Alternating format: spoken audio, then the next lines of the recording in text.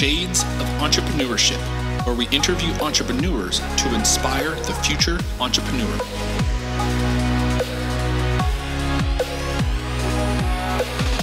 I'll be your host, Mr. Gabriel Flores. So grab a drink, sit back, relax, and enjoy the show.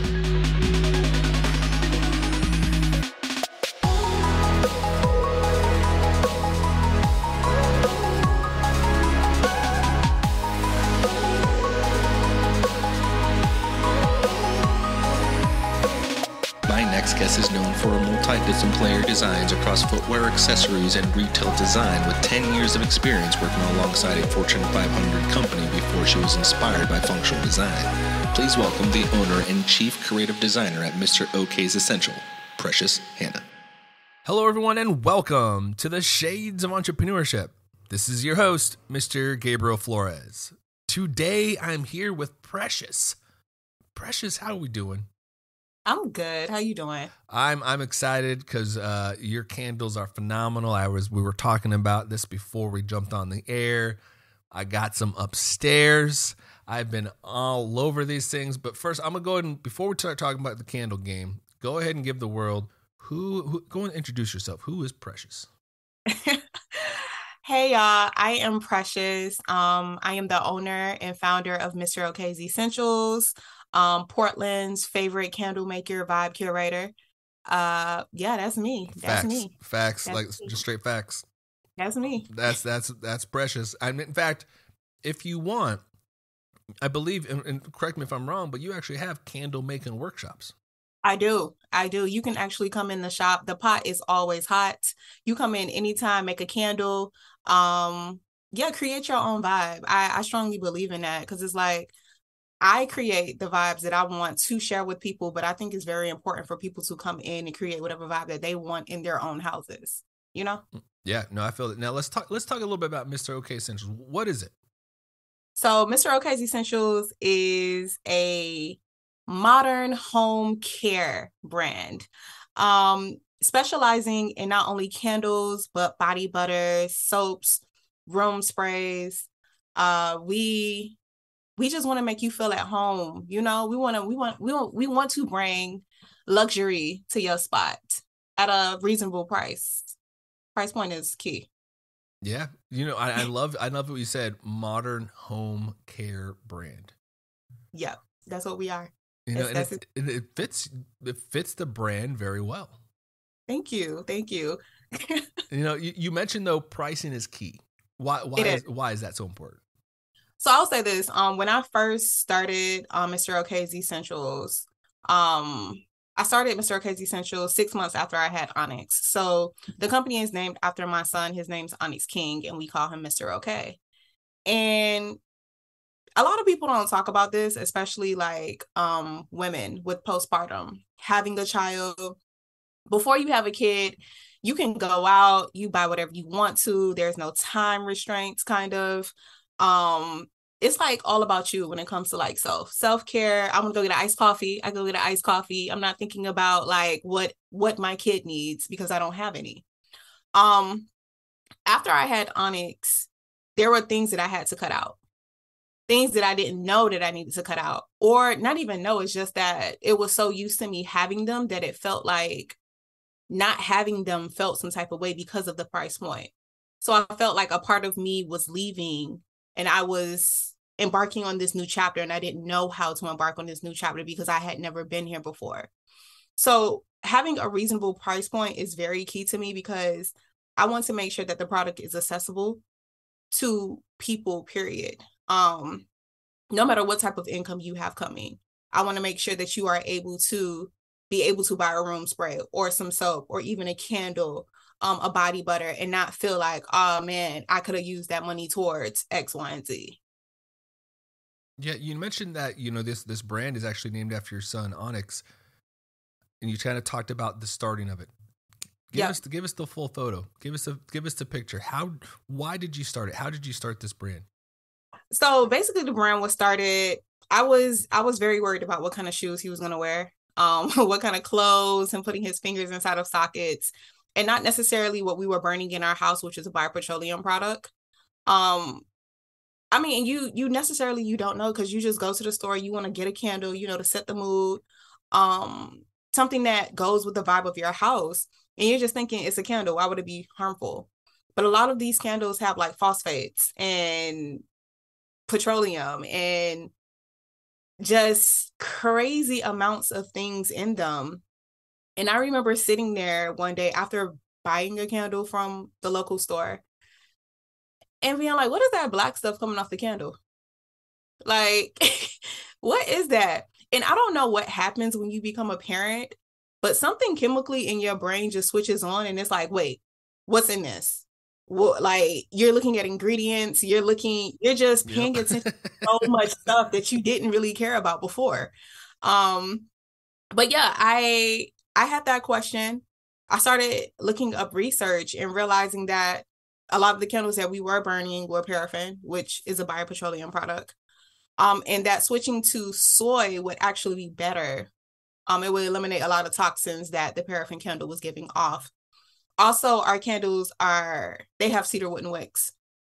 And the reason why we use that is because not only does it help with the longevity of the candle, our candle's burning 50 to 60 hours, a 9 ounce. It also creates a vibe. You know, you got a little crackle in the background. It helps purify your air in a sense. And it doesn't leave soot. A lot of candles have aluminum in the inside of the cotton wick, which can introduce your body to Alzheimer's and dementia. So we wanted to make sure that if we're giving a clean product, we wanted to make it as clean as we could. And that's how it started. After the candles, we went into soaps, mainly because Onyx was having some eczema. Being out here in Oregon, we wanted to make sure that we addressed that quickly. And then that kind of led into the body butters, which was also cool. And then now recently we started doing room sprays, mainly because a lot of our consumers were like, I love your candles, but I can't burn a candle in my house or my apartment because I'm a college student, or I simply don't trust myself burning a candle because what if I fall asleep? We've had people just say, I just want something super quick. So why not just create something by, consumer demand, where they can just go in, spray it real quick, and you got the vibe. Man, I love that. And I got to tell you folks that the scents are phenomenal, but also having the wherewithal, you kind of mentioned it, right? Looking at consumer, what does a consumer demand want, and vertically integrating into that space, right? Yep. But also, I've had certain folks. Crete was a great example, a skin product. Again, an entrepreneur who focused on, he needed this skin product, so he focused on it, right? And for folks that are listening, a lot of folks shop at Target. Just today, Target had a huge candle recall. Several thousand candles because the glass on the threefold, I think they're threefold or threshold, I think they're called, maybe. Yep, threshold. Yep. Their candle brand, right? The glass, to your point, Precious, the material that they're using, the glass had they had the possibilities of breaking and shattering, right? And that's crazy. That's wild. I mean, they always tell you, make sure you burn your candle for 4 hours or less, but sometimes you just be in the mood or just vibing that you forget that 4 hours has passed. And depending on what type of glass it is, the glass can expand, and so you don't want that issue nor problem in your house. Yeah, no, not at all. And it's kind of funny, you mentioned you see the black, start to come up from the candles, and you start thinking it's like having a small little campfire in your house. Yeah. And we don't think about that. Right? No. Because it's just a candle. Now, is this your first business? This is, in fact, my first business. Actually, no. You know what? This is my first real business. I'll say that. This is my first LLC real business. keep them side hustles. Yeah, I have a couple of side hustles, but this is my official first business. I started off with wallets, and wallets were super cool. I was doing them by hand, cutting everything, like stippling, hand sewing. And I was like, this is taking too long. This is not it. They were beautiful wallets. But literally, I think maybe a year after I dabbled with that, that's when Mr. OK's Essentials came. Why the pivot? Was it just because the Onyx was born? Was that kind of the primary pivot? Yeah, I mean, to be completely honest with you, I, as myself, would have never thought that I would be pouring candles or creating any type of home brand. I always knew I wanted to do something in home, but never candles. My whole thing was I thought I was going to be designing like sinks and trash cans because I love stuff like that. Home appliances, but not necessarily something where a consumer is going and experiencing something that they could change out whenever they wanted to. Where does this passion for design come from? I've been in art for design specifically for a very, very long time. My art career started in middle school, 6th grade. That kind of led into me going to one of Miami's. I'm from Miami, by the way. Miami, Florida. Not Ohio, Miami. No. Miami, Florida, y'all. Florida. Okay. Get that right. You never know. People be like, Ohio? I'm like, how do you get that? They even know it's Miami and Ohio. Yeah, no, Miami, Florida. Ended up going to one of the top product design schools, high schools in Miami, which is Design and Architecture Senior High, which introduced me to product design. So I started my product design career in 10th grade. That led me to be featured in Art Basel 2008, which was crazy to be 17 and featured in Art Basel. That then led to me going to Detroit to go to one of the top industrial design colleges, College for Creative Studies, which then led me to starting my career as a footwear designer at Nike. And I was at Nike for 9.5 years. Wow. That's just the most unique, awesome, coolest upbringing ever. Like being able to really focus on like product development at the sophomore year in high school. Yeah, it was hard. Like, I think there was a lot of give and go with it. And with that being said, like in high school, we didn't have like a basketball team or a football team or none of that. It was like, yo, we got this art thing going on. You coming? Yeah. Like, yeah, I guess there's nothing else to do. So yeah, I'll be there.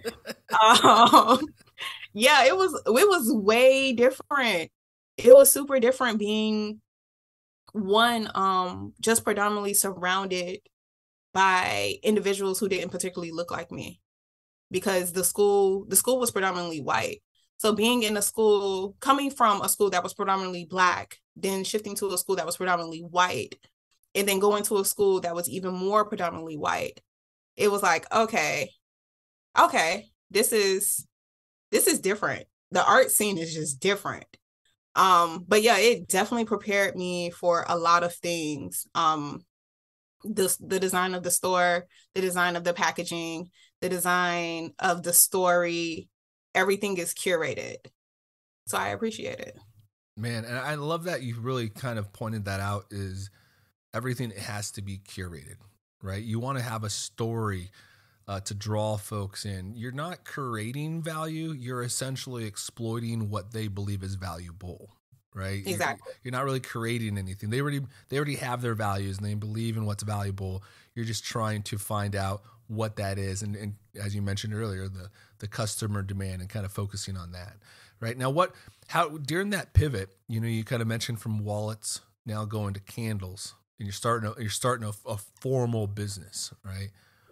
What were some of the things that you learned during that time that you're like, wow, I didn't know how to do this? Yo, I'm just going to say this off back. Entrepreneurship is not for the weak, period. It is not for the weak. There are a whole bunch of things that I had to learn. One, labels. Labels are so important. Oh my goodness. I cannot stress to you how important a great label is, because you could have the best design ever and you put a paper label on your product and you continuously have people picking it up and touching it, and then all of a sudden you don't even have no letters on your product because all of the letters are gone. Yeah. I had to learn that real quick. Real quick. I was like, wait, hold on, why you got black ink on your It's rubbing off. Okay. Yeah, I had to learn that real quick. Margins.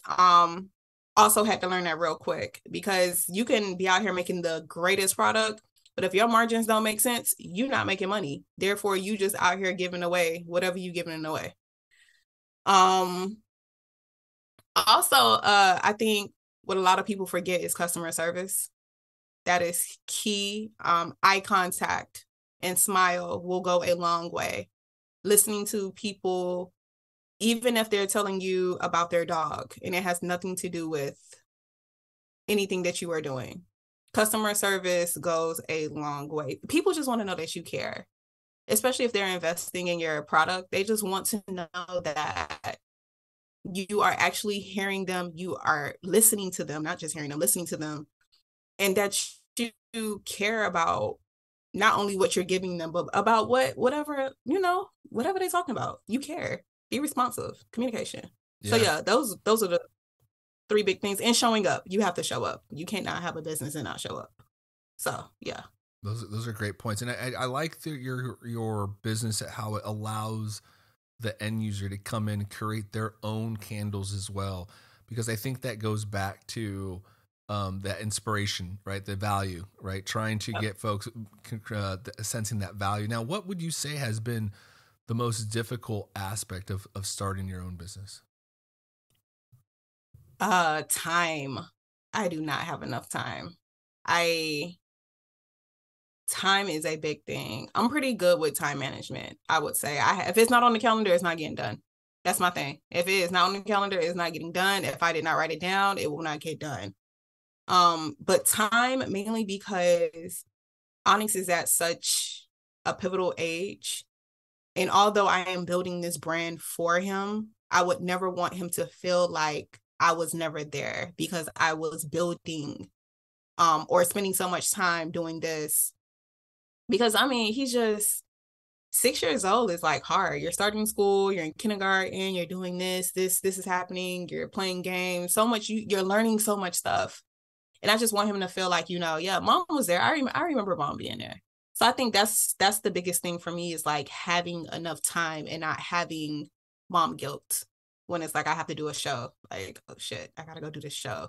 Does Onyx have anything going on? Okay, I feel good. I feel all right. I can go do it. So yeah, that has been the biggest thing. Time. Yeah, that's a great point. I think a lot of folks struggle, even myself included. My goal has always been to be able to, we kind of briefly talked about it, the finances of the cost of the candle, not being able to, have some of those things at some time. My goal throughout life is being able to financially tell my kids no and not have to tell my kids no, right? Being able to have the financial ability to say, yeah, we can get that, but there are a few things you got to do first. You got to cut the yard, you got to put away the dishes, you got to do some things, you know what I mean? But having that ability, and to your point too, the time management is so important. I mentioned it on my LinkedIn page not too long ago. It's just like the generational impact you'll have on our families will last 99% longer than the impact you'll have on your career. And what I mean by that is, and you have a kid, I have two kids, and our kids, when they have kids, they're going to tell their kids how great their parents were. Exactly. And then hopefully their kids are going to tell their kids how great their grandparents were. And then hopefully we become great grandparents if we're able to live that long. That's a probability of 3 generational impact. And when we have a career, like my career in healthcare, I could start a whole new division and a whole new hospital and do a lot of amazing things. And then somebody else will come in 5-10 years later and they'll re-image the entire department. And so that impact is gone. Right. And so just being mindful of that, entrepreneurs, the folks that are listening, is, hey, work hard, play hard, spend more time with family. Right. That's it. Spend as much time as you can with family.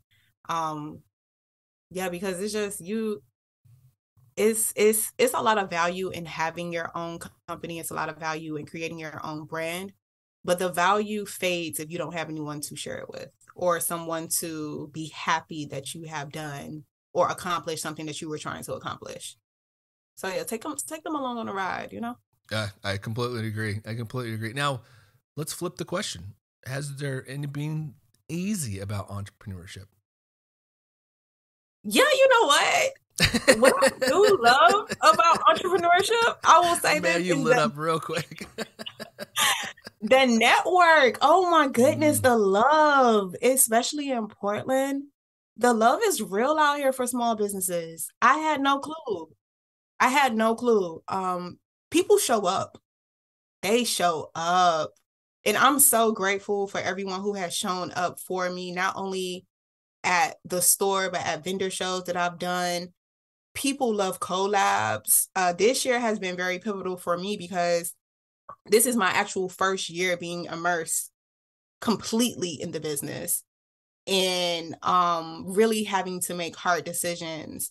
And if I'm trying to figure out a decision and I don't necessarily know what to do, I can call one of my other entrepreneur homies and literally walk through it, have very open conversations, and know that there is no judgment. And it's like, you know what, you were right.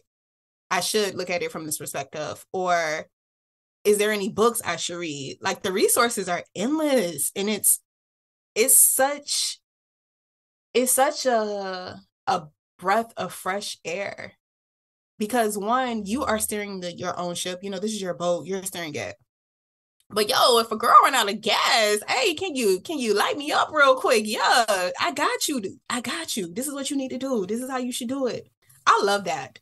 Yeah. Like, I absolutely love that. I love the networking. I love the love. The love is real. Yeah, the vibe in Oregon and I think it's that hopefully it's across the whole state, because I feel like it's certainly in the Portland metro area, the area that we've been focusing on quite a bit recently. But man, everybody comes out the woodworks willing to help out. It truly, I mean, the amount of people that have been on this show as well have just kind of emphasized that as well. It's just amazing. Now, how do you build the brand? How do you build? You mentioned now this year you've been like full force this year.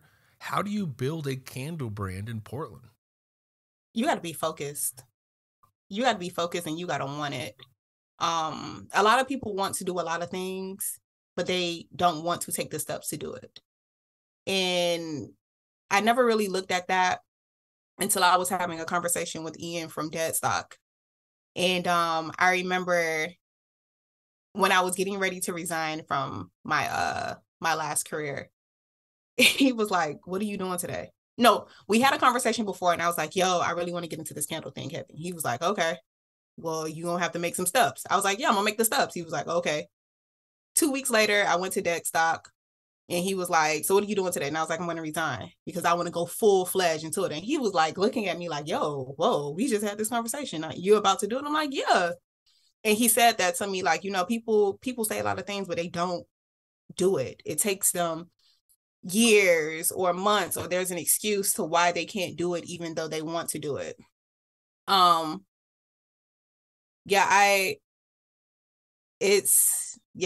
gotta be ready. I would also say, like, you just need a plan. I kind of went into it without a plan. I knew I had something. So that's why I say you gotta be focused. I knew I had something with candles. I knew that nobody on the Pacific Northwest was doing what I was doing. I knew that no one had the story that I had. I just knew that my product was different. So my main thing was like, okay, how do I bring people on the journey with me? How do I show them this is not just a candle, it's an experience? Because you can go buy a candle anywhere else, but this, even if I make the candle, when you go home, you're going to experience something that you have never experienced with another candle company, period. So that has been the focus. And creating vibes, when you go to a vendor show, our setup never looks the same. Never. Mainly because, one, I want to create an experience. But two, I don't want people or consumers to feel like, "Oh, I've already seen that already," because you haven't. Even if it's the same thing, you haven't seen it. Even if you've heard about it, you haven't seen it. So come back over here. Come talk to me. Come see, come check it out. That's always been my thing. Like, it's more than what you think it is. You have to come experience it. Enjoy the vibe, enjoy it. I love it. And it's I think I did this on another show or talked about this book. I'm reading this book, Playing to Win. And it's the marketing strategy book. And they're talking about L'Oreal, right? And they're talking about how they diversified and they pivoted when they did their whole price point, and it's just so interesting to you. I love to hearing your speaking, and because it's like you truly understand. It's we're starting to move into this consumer experience world, right? I think previously it was very much marketing. Now it's like consumer experience, and you really are understanding it, and you're really targeting that by, as you mentioned several times, creating the vibe, right? Letting people in. And again, folks, I'm not trying to sell you on anything, but these candles are dope. They smell phenomenal.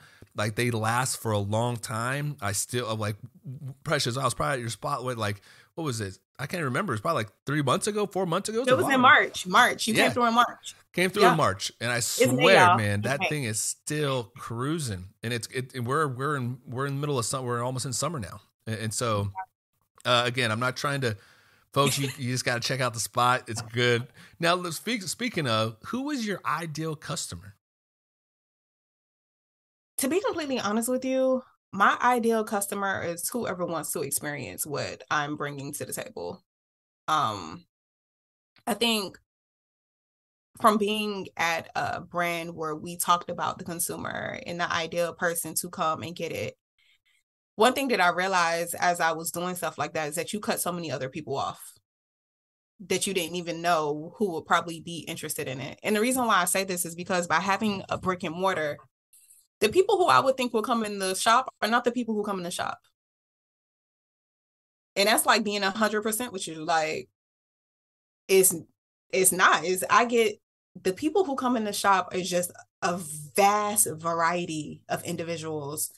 And they all say the same thing. Wow, this is dope. Your shop is so nice. This candle is great. So it's like, I can't say that I have an ideal consumer who is an actual person, a being that's from age X to Y. My ideal person or individual is whomever comes into the store and they receive what I'm giving them. That's who it is. I love it. I love it. Now, through this moment of growth and transition into entrepreneurship, you mentioned you're talking to Ian with Dead Stock, and 2 weeks later come back. It's like, you know what, I'm doing it. Yeah. Have you ever had a moment of self-doubt? It definitely comes when I went through, like, what is it, seven stages of depression or something like that. Yep. After I quit my job, I was like, I'm going to go out and I'm going to do this. And then I was like, wait, whoa, Precious, where's your plan? It's like, I don't need no plan. You got this.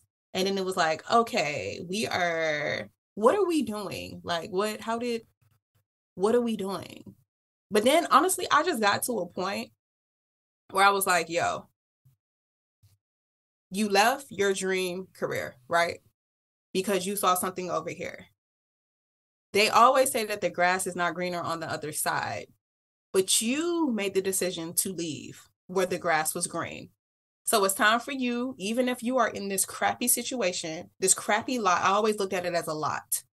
If you are in this crappy lot and you see weeds over there and it needs to be plowed and you need new soil, you got to get dirty. And I just looked at it from that perspective, like, okay, well, I got this crappy lot. Let me go get my shovel. Let me put on my boots. Let me put on my overalls. And I just got to get to work so I can build a foundation. And once I have this foundation built, I'll pour my concrete, I'll lay it down, and then I'll just build and build and build on top of it. So that's exactly how I looked at it. Like, my grass going to be green over here regardless. I don't care what your grass look like. The grass going to be green, and we're going to have buildings on it. Man, that is a beautiful analogy. That is amazing. That's great. Now, what do we plan to build? What is Precious going to build in the next 5 years? I'm trying to get to an experience where people come in and not only do they create the vibe, but they're immersed in it fully with no technology. We're removing cell phones. You can have your cell phone with you, but we're going to ask that you really be present. You said something previously about the consumers wanting to be engaged, right? I think a lot of that has come from the pandemic, just being inside of the house for 2.5 years, 2 years, with just yourself and having to learn about yourself and your partner and your kids because you couldn't necessarily leave when you wanted to. And while we were there, we were so connected to the internet because that was the only community that we had. That was the only form of contact. But now that we are out more, we're still connected to it. I'm driving across the street. A dude don't even look up to see if a car coming. I'm like, yo, bro, I got the green light. And you were just walking across the street with not a care. You didn't even look up once. Like, so I think disconnecting and becoming one with yourself in this curated room that you get to choose that you want to be in, whether this room brings up great memories and you just want to immerse yourself in it, or this room makes you think about what you want to do with your life and how you want to proceed in it. That's the next step that I'm going into, especially with these candles, because candles, they evoke an emotion. Scent evokes an emotion. And if I can get people to, be one with themselves and clear on their journey, then I'm happy with that. Man, that's beautiful. And it's true. I can't say enough about these candles. I think they are truly relaxing. And it's true. It's you're creating a scent, right? You're creating a moment, a relaxation, or a mood, right? You're truly setting the vibe. Now, what advice do you have for aspiring entrepreneurs or folks that are currently in the game now? Some advice maybe that's been handed down to you. Do it. What Nike say, just do it. Just do it. Like, I once read this quote that said, you're 28, it's going to take you 4 years to get your degree. In 4 years, you'll be 32, but you don't want to do it. But in 4 years, you're still going to be 32, regardless if you get your degree or if you don't get it. And the reason why I say that is because even if you keep saying, oh, I'm going to do it tomorrow's still going to come, but you haven't made no steps to do what you need to do. Oh, I'm going to do it next week. Next week's still going to come, but you still going to be looking like, you're going to have every excuse to why you didn't do it. And to each his own, what your excuse is, but you just need to do it. And if you fail hard and fail fast, but get back up and do it again. Because failure is the only way that you're going to lead to success. That's how I feel. Man, Precious got me over here trying to run through a goddamn wall. Got me all amped up. Let's go, baby. Let's go. Man, I love it. You gotta do it. Man, I'm telling these folks, I've never failed a day in my life. I either learn or I succeed, because even in these moments of failure, take those opportunities of learning. And we all have that imposter syndrome, right? Where we feel like we go into a room and like, man, I feel like there's a lot of smart people in here that's smarter than I. No, take that opportunity. Like, there's a lot of smart people in here. I can't wait to learn from everybody, because there truly is, you each individually have something you really unique to bring. And we hope, we're just kind of trying to help you bring it out of you. That's all we're trying to do. Absolutely. Yeah, you just do it, man. Just don't make no more excuses. No more excuses. And that's the difference truly between an entrepreneur and anybody else, is the entrepreneur just goes out and does it. Yeah, you have to. It's like, why not? Yeah. Like, seriously, like, why not? Like, why not just go and do it? If you look at it from the perspective, like, if you have a job right now, right? You had to go fill out an application because you needed to eat. It's the same thing. It's just that you don't have to answer to nobody. The only person you answering to is yourself. So yeah, just go do it. Yeah, go do it. Go do it. I like it. Now, for the folks that are interested in finding more information about you, trying to find the candles, where can they find you on the internet? What's your website? Where can they learn more about you? So you can get all of these vibes at Mr. Mister OK Essentials. Also on the gram at Mr. OK's Essentials.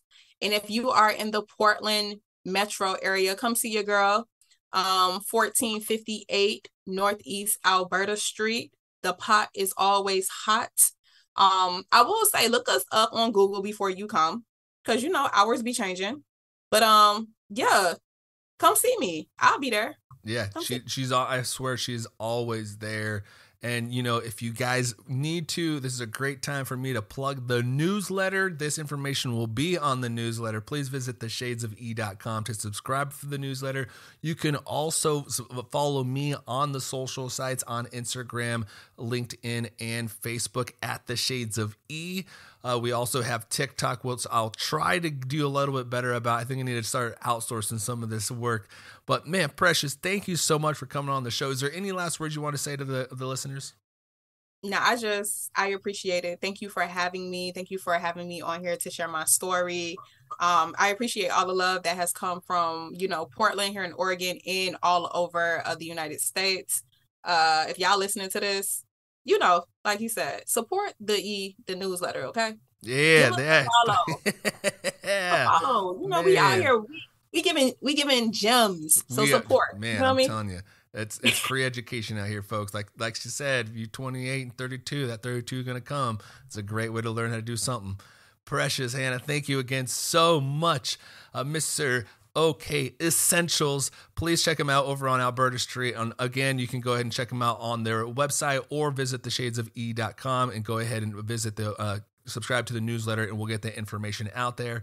Precious, thank you again so much. For those listening, thank you and have a great night. Thank you for tuning in to The Shades of Entrepreneurship. For more information, please follow The Shades of E on Twitter, Instagram, Facebook, or visit theshadesofe.com.